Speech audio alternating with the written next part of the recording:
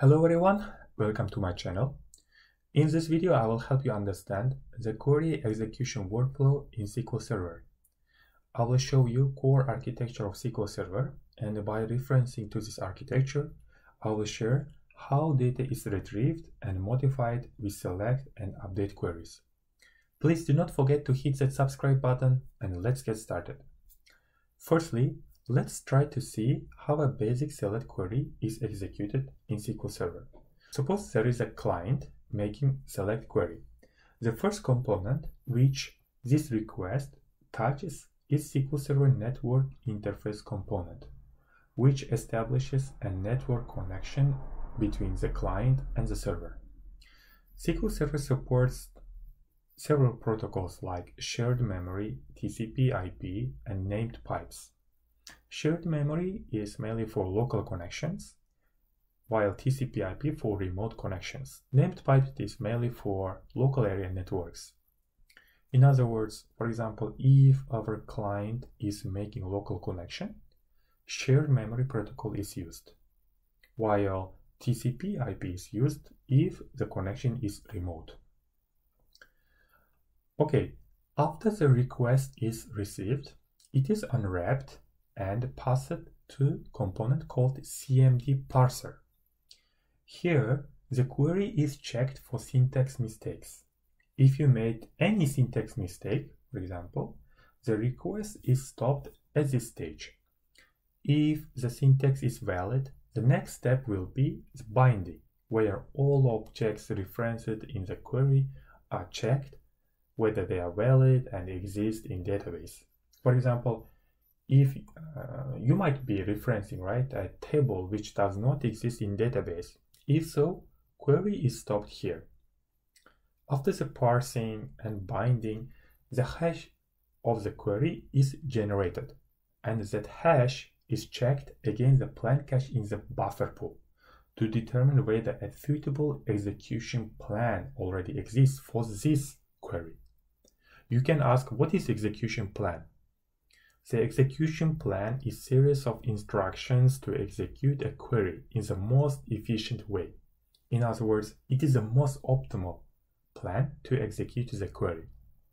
When the SQL Server generates a plan for the first time for the given query, it saves the plan in the plan cache in memory so that it does not generate the one again when the same query is run in the server.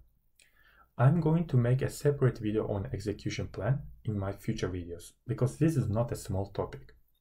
So, if the plan cache exists, execution plan cache exists, it is passed to query executor component to execute the query. What is query executor? Query executor, as name indicates, executes the query plan, going through each step in the execution plan. Okay. In other words, it is just executor of the plan. It will execute each step and bring the data from the storage.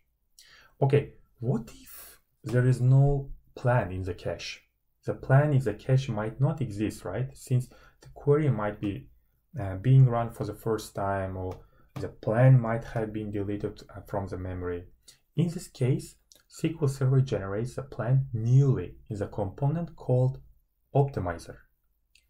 And the plan is passed from optimizer to query executor in this way. Query optimizer is a very secretive component of SQL Server. It is just the golden part, How it finds and generates the optimal execution plan is kept secret even within Microsoft. What is known is this component is cost-based feature, which evaluates multiple ways to execute the query and then picks the method with lowest cost. I want to mention that after generating the plan, optimizer does not only passes it to executor, but also saves it to the plan cache for future use.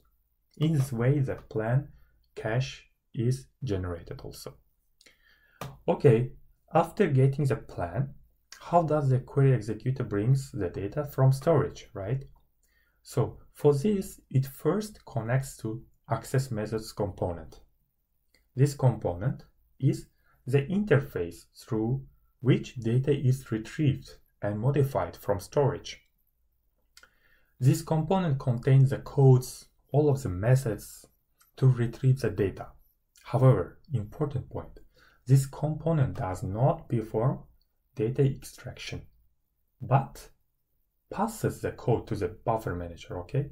So this component, what I mean is this component does not do anything by itself. It just passes the codes, the methods, to another component called buffer manager. Buffer manager is responsible to bring the data requested in select query from data cache in buffer pool. There is very important point here. If the page is not in the cache, buffer manager does not bring the data from disk, okay, directly. Instead, what does buffer manager do is it just gets the page from the database on disk, puts it in the data cache, okay, in the buffer pool I mean, and passes the result to the access methods and ultimately to the user. Okay, so this is how data is extracted in SQL Server.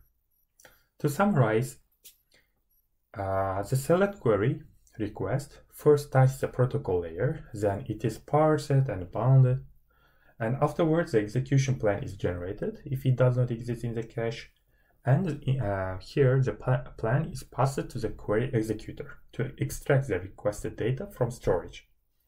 Afterwards, access methods gives a related method to extract data to buffer manager, and buffer manager brings the data from the buffer pool and submits back to access methods and ultimately to the client.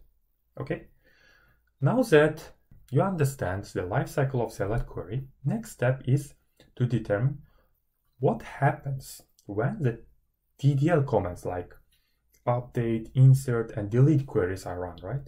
So good news is that the data change queries are exactly the same process until the access methods component. In the case of data change, we involve only transaction manager component.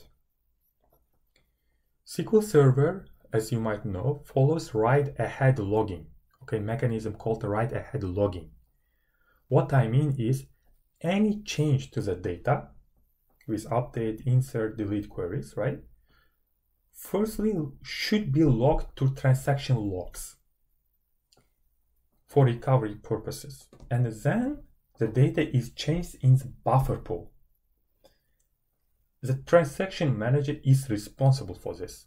SQL Server, in other words, when the data change query comes to access methods goes to transaction manager first, and transaction manager logs the change in transaction logs and responds to access methods. And after getting the log record confirmation, access methods firstly submits a related request methods to buffer manager, which changes the data in the buffer pool.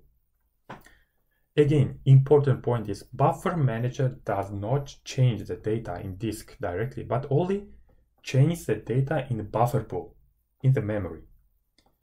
After changing the data in the buffer pool, the confirmation is sent back to the access methods, ultimately to the client. So this is the usual flow of data change queries. Okay, I want to mention one point. You might have paid attention that the data is changed only in memory, right? And confirmation is sent back right after that, without any synchronizing to the disk. This is done on purpose. If we change the data on disk while transaction is running, the query performance becomes very slow because writing to the disk takes a time. Therefore, the change is done only in the memory. In the background, the process called lazy writer and checkpoint synchronize the data to the disk. Okay, it is in the background process. I have made a separate video for this process. Please go through the video on the link on the right above. Okay, to summarize, this is how select and update queries are run. We have talked about, and also we talked about the SQL Server architecture. Okay, so in the future videos, I'm going to talk about more about execution plans, how to read them, how to extract them.